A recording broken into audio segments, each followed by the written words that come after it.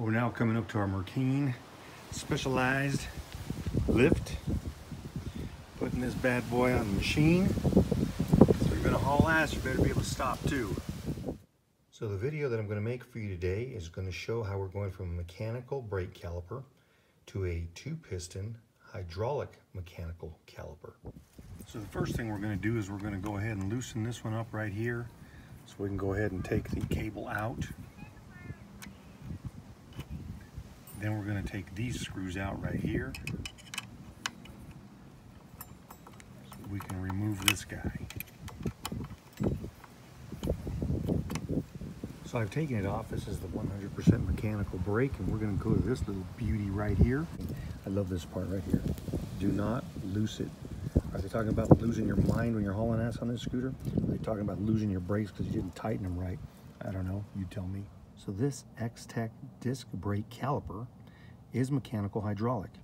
It's mechanical in the sense that you're going to go ahead and put in a cable to activate it, but the piston right here is hydraulic. You got fluid in it, and you've got pistons on the back, or piston on the back and one piston on the front, so that you have dual activation, better braking power. You got to make sure that you use or order the one that's for the front, because it'll have that bracket right there. The little yellow tab that you see, we're going to have to pull that out. The disc will slide in between. And just kind of giving you a look of this thing all the way around. I took the bottom mounting bracket off of the brake caliper assembly. I've mounted it, and now I'm going to install the actual caliper itself. Now I have to use 2 hands because I'm going to tell you what, this thing is a very tight fit. Now this is what it looks like without the bottom bracket on it, the mounting bracket. So remember, this yellow piece does not need to come out until you're ultimately ready to put it on.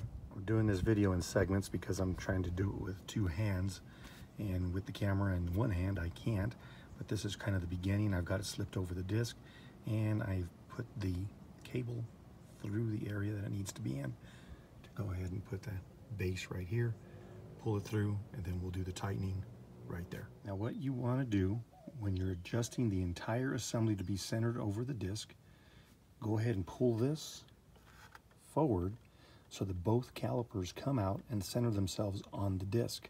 As you're holding that, tighten down the screw there and the screw that's right back here. Once you've done that, release it, and you should have the perfect spacing on the back and the front pad. Now this is going to be tough to see, but right in here, directly above the Z, your disc is in that little archway, as it is right here. So make sure that you center that in that little arch. That way your wheel spins freely. And trust me when I tell you that this little lever right here, when it pulls it, it will stop it.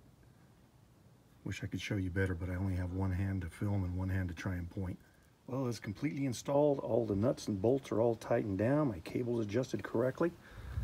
I'm gonna hop on this monster right now and take it for a spin. If I don't make it back, it's because I lost it. Do not lose it.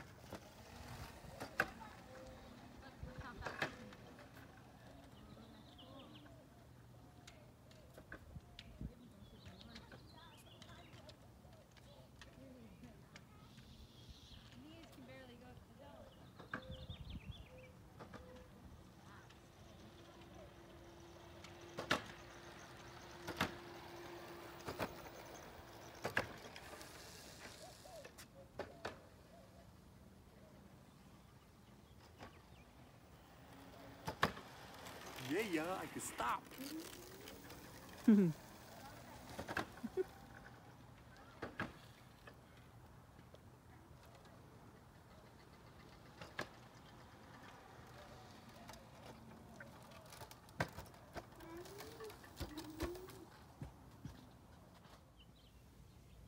She's done, Paul.